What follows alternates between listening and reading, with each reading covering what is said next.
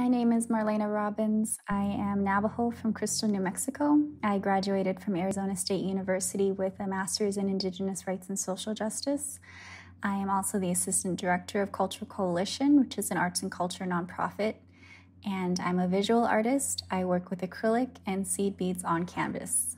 My creative identity is based in my culture as a Navajo woman, mother, daughter, and sister.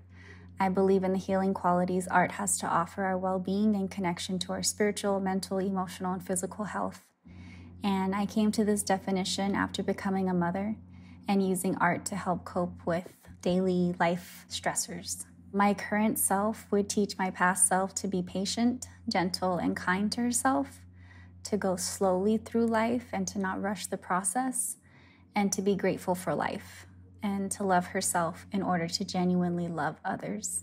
I enjoy creative problem solving the most. I have always been intrigued by the opportunity to build new things out of already available materials and to plan out the step-by-step logistics of how my vision will come to be.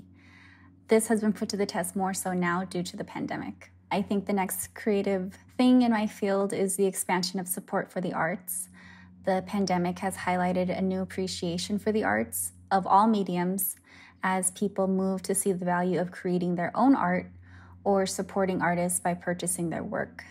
I think the visual artist is gaining new recognition for creating pieces that collectively unite and spark ideas in terms of community and healing in the time of COVID-19. And a question I'm living with right now, what do I need to be doing right now to help me find peace?